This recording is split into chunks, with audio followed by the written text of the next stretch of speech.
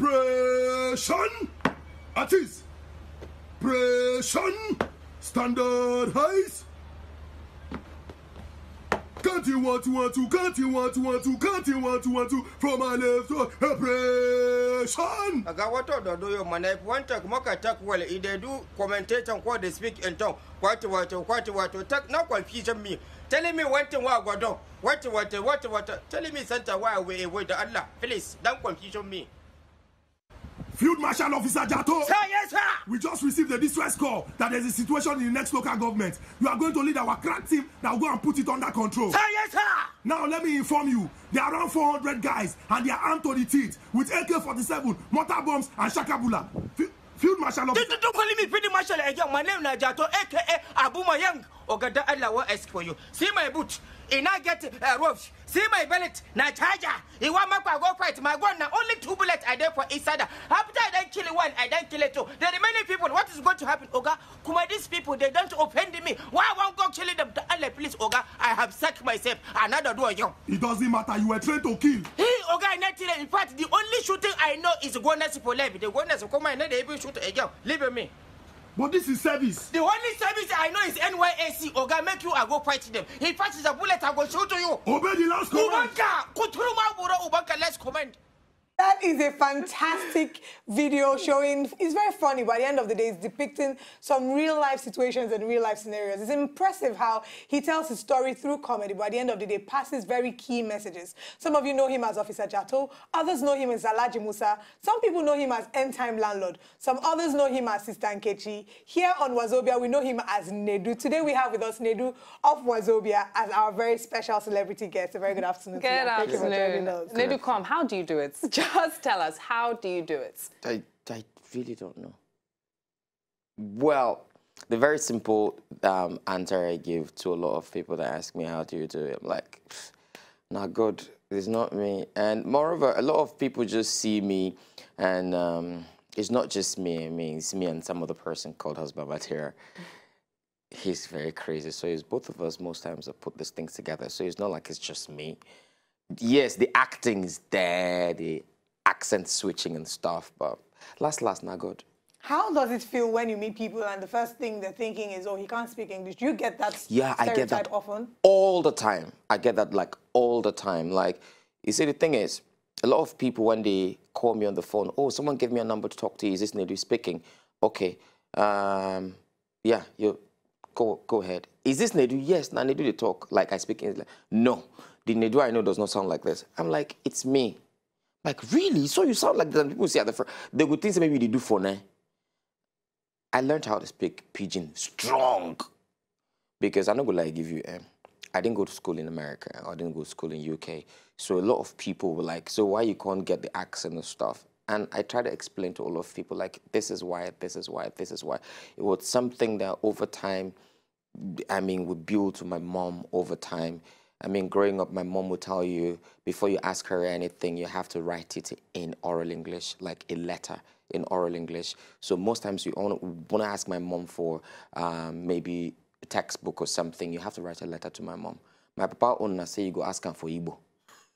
So it's, you know, you have the English part of it, you have the Igbo part of it and everything. And then growing up in Kaduna, you learn Hausa. And I grew up in Face Me, I Slap You, where you have Mama Nkechi, Mama John. So I learned Yoruba and I learned Igala, how to speak Igala in that language. Oh, wow. You speak Igala as well? Yeah, Kogi State, in that compound as well. So I know they blame people when they see me and maybe they try to converse with me in English and I speak English and go like, oh, why are you there from? I don't from you, understand what I'm saying? I'm like, I'm not going to just blame them. I'm like, okay, do you know, the truth is I don't really blame you guys. It's what I put out that you guys, you tend to attach me, you know, with those things that you see. So I don't really blame people for saying, oh, you know, things like that. But your talent is very multifaceted at the same time. What would you say has been the highest point for you so far in your career? Highest point as in like I don't understand the English. Greatest achievements. I don't I have to put you on the hot seats now. I know you've had many, but what would you say to you personally? Is the major one was Sister Nkechi. I think that was it. Like, a lot of people knew me on radio, see me on TV, on different ads and stuff. But when Sister Nkechi, you know, just blew up, he's funny, he's this one. But from Mr. Nkechi, you know, me and husband material now thought, you don't do this still one kind. Let's, you know, move to something else. But I think the highest point to start with, I think for the work where we do on social media and stuff, I think it's just Nkechi. All the things has there. Before we continue the conversation, we're going to put you on the spot real quick. Okay. We want you to switch. Now it's NEDU, but we want to see Sister Nkechi for a minute. Sister Nkechi, you know, doing Sister Nkechi is very simple. I mean, you're there most of the time. You just put their hair and then you go, it's Nkechi hair, ladies on Instagram to love, get in here. You know, you just like, And people don't understand the amount of work that you put into shooting a Sister Nkechi video. They don't. So can you please give us an insight into what it takes? Well, sometimes I think of the story, sometimes husband material thinks of the story, and then we sit down and come up with a script. Most times he comes up with the script, and then we go in and shoot it. Sometimes we're shooting it, and then it doesn't go the way we expect it to go. We have to keep shooting over and over. Sometimes we shoot like 10 times. Sometimes I go lose breath, you know. And I have to start looking for water to drink so that I can rest a bit and then shoot again. And then another challenge again. I say, okay, what thing could be the thunder of today? Okay, this one could be this and this. But it's not just as easy as people think it is. But at the same time, it's easy.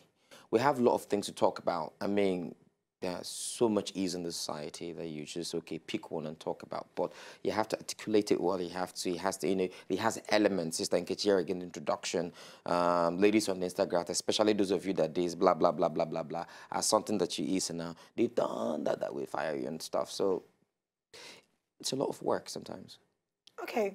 Let's talk about the initial plan for you.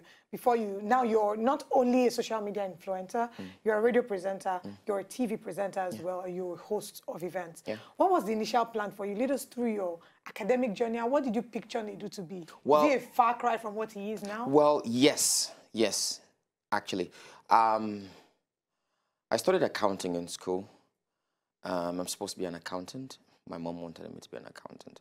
So I read accounting in Madonna University, came out, did my NYC. It started from NYC, actually, where I worked in the radio station, New World FM in Jigawa State. And after that, I can't begin to look for work for bank. Like, I did a lot of bank tests, like, a lot. Now, bank, I won't work, because a lot of my friends, everyone, you know, they were all working, you know, different banks and stuff. Me, and only me one, no con the get bank work. I was working one site like that, where there was this site assistant or something. They pack stick, they do bookkeeping and all those things.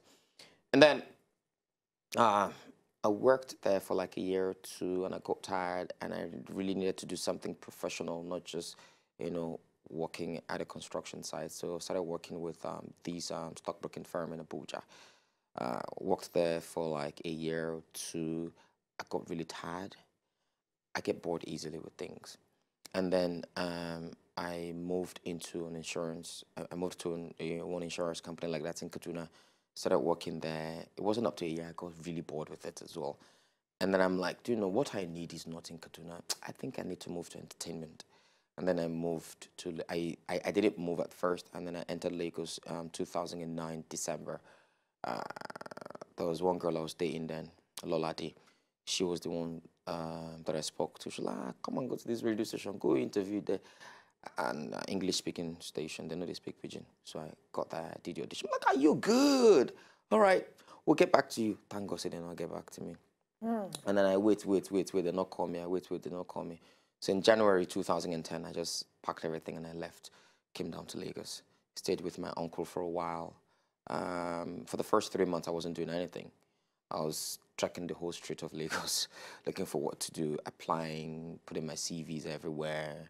Nobody was calling me. It was crazy. And then there was one day, I got really tired. I got fed up with everything. And there was one phone I was using there, one small phone. And I'm like, okay, you want an entertainment job. It's not coming through. You've applied here. It's not coming through. So what do you do? What is closest to entertainment? And I thought of, okay, all these agencies, all these media agencies, then they're close to entertainment. So maybe from then one day, I'm like, okay, I don't have for this, make I really go into the entertainment. And I Googled all of them. The ones that are in Lagos, I sent my CV to all of them. Both the one who asked me, and none of them actually asked me. So it was one that called me. in VI. Oh, are you NEDU Emmanuel? I said, yes, okay. Come to this time for interview. So I went there. The guy gave me a laptop. The guy was like, how you speak well? I'm like, okay, yes, I think. How many languages do you speak? And he saw my CV. I'm like, you're too qualified for this job. I'm like, sir, I just need the job. The guy now gave me his computer that I should do a PowerPoint presentation. Gave me time to do a PowerPoint presentation. So I did. I gave it to him. He was like, wow, this is beautiful. Okay, I'm going to pay you 50,000 naira. Come and start April 1. So I started working there April 1. I worked there for like 3 months. And the first salary where I get, I remember that time it was I take by BlackBerry. Half of them take by BlackBerry. Little did I know that God was, funny enough, directing me or using my stupidity to help me. So I bought the BlackBerry and I did subscription of one of the networks that I'm an ambassador to right now. So, ambassador to I sort of know English well. Yes, you sure eat well. So, one Sunday I just did house. I was following Wazobia FM on Facebook. I just did house and I saw you posted on Facebook. Oh, if you know, say if you read news for Pidgin, blah blah blah, drop your CV, you know, and stuff. So, I just dropped everybody they dropped CV in English. I dropped my CV in Pidgin. They called me. I did audition today, interview tomorrow. I started working. So that was how it started. Wow. Wow. So I resigned for where I was working. Now, when I resigned, they were begging me, oh, come back. We're going to double your salary. We'll triple your... If they had tripled my salary, I would have been earning like close to 200K. But my first salary here was 80K. I would have been earning like close to 200K. I'm like, no, it's not about the money, blah, blah, blah, blah, blah. The rest is history. And look at you today. And now NEDU is going to wrap up the show for us. We'll see you again on Monday. Over to you, Sister Nkechi. Let's see your... Oh, by the way, please, NEDU's birthday is on Sunday, the 5th of August. So please go on his Instagram, flood him with so much love. Send him gifts. He likes gifts. So please send him as much and just show him so much love for putting a smile on your face all the time. Happy birthday in advance. Happy birthday in advance. All right, over to you, Sister Nkechi. Let's hear you. Hey, Jesus. I don't even know what I'm going to do. Anyone. It's Nkechi. Ladies on Instagram to learn. Get in here. Especially those of you that all your friends will telling you, leave this man now. Leila, leave this man. He's beating you, giving you blue and black eye every week. Leave him now. Are you working in an onions factory? Every time you are crying, you open your mouth and say, you will not understand. We understand. It is the power of the Munchinga that is keeping you there. If you don't live there, the thunder that will fire you is coming from a Jokuta steel, prepared with hot Ghana pepper. Nkechi, signing out. Let the hustle pay. See you guys on Monday. Thank you. To enjoy more of these our Ogbonge videos when you just watch, press this button to subscribe on top of our YouTube page. You go love her.